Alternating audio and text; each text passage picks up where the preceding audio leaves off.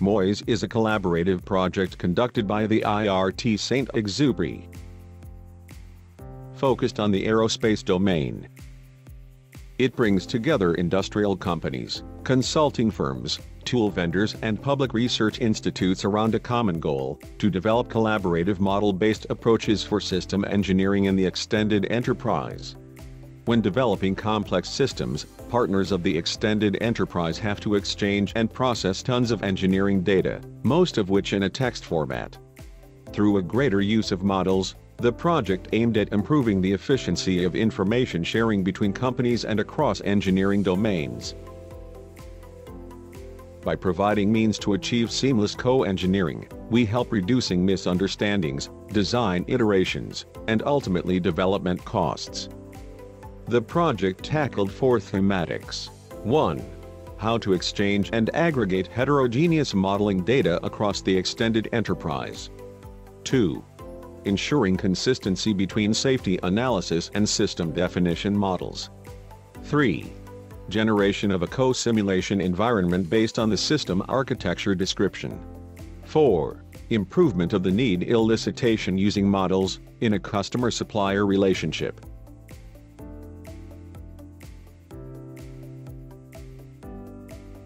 When designing complex systems, model-based system engineering helps to improve the communication between stakeholders, but it also makes it possible to perform early validation of the system architecture through simulation. However, when considering an extended enterprise, each supplier has its own specific methods and tools, resulting in heterogeneous formats of simulation models. Besides, the confidentiality of proprietary data must be ensured in order to allow an effective collaboration between partners. Taking into account these constraints, MOISE project developed and validated a methodology to produce a simulation environment allowing cross-domain integration and system architecture validation in an extended enterprise context. To generate the simulation environment, we defined a new role, the simulation architect, who is responsible for the following key steps. Step 1. Definition of one simulation architectures, inheriting from the system architecture models. Step 2. Specification of a co-simulation platform, taking into account physical coupling and IT infrastructure constraints.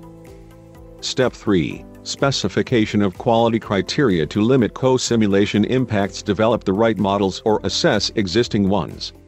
All these steps are supported by MBSE Concepts Extension. Step 1. Definition of simulation architecture.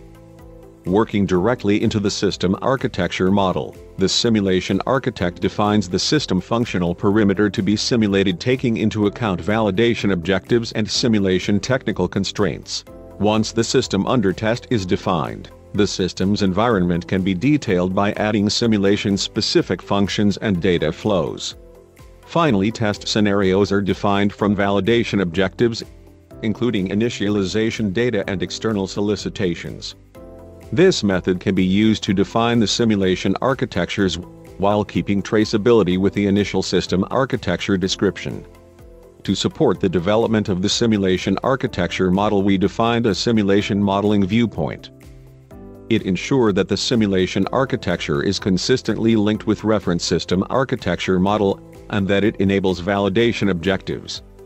After having enriched the system architecture into a simulation architecture, the simulation architect can now split it for co-simulation purpose.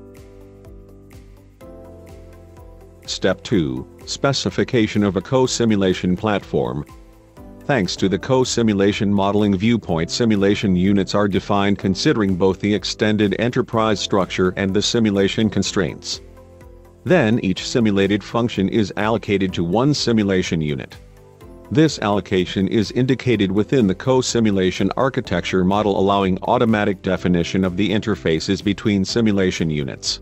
Interface types, units, and other properties are directly inherited from the system architecture model. This guarantees the consistency of the interfaces and therefore a smooth integration of the simulation units. As a result, the co-simulation viewpoint enables partners of the extended enterprise to develop their part of the co-simulation with their own methods, tools, organizations, and ease the integration of the simulation environment. One of the benefits is to generate the co-simulation configuration files needed for the co-simulation execution. Step 3. Specification of quality criteria. The proper definition of co-simulation requires to specify validity domains for each simulation units. This is the purpose of the scenario and quality viewpoint. Model validity domain are composed of assumptions on input range, derivative or frequencies, and similar constraints on outputs. For the whole co-simulation, iterations may be necessary to achieve consistency of these mutually dependent criteria. Additionally, constraints may be defined from test scenarios and associated expected results, estimated from real system measurements, mathematical equation, or previous simulations, which enable to add accuracy and delay constraints. By this specification, the scenario and quality viewpoint prevents over-engineering and facilitates the reuse of models. The proposed method based on model-based system engineering and co-simulation techniques enables a better communication across the extended enterprise thanks to the simulation architect role, efficient definition of the co-simulation requirements, and improved change management thanks to modeling viewpoints, acceleration of the generation of the co-simulation environment, and the quality reports through partial automation. MOISE project also produced transverse outcomes that supported our activities. A study case of a drone for aircraft pre-flight inspection. It is composed of architecture models, safety models, and behavioral simulation models, some of which are open source and can be downloaded from the IRT Saint Exupéry forge. A glossary, or more precisely an ontology for more than 300 terms relating to system engineering, constituting a valuable common reference, and is part of our state-of-the-art review as structured databases of 230 ID cards for MBSE methods, languages, and tools that can be accessed online by our project members. Thank you for your interest, and do not hesitate to contact us for further information.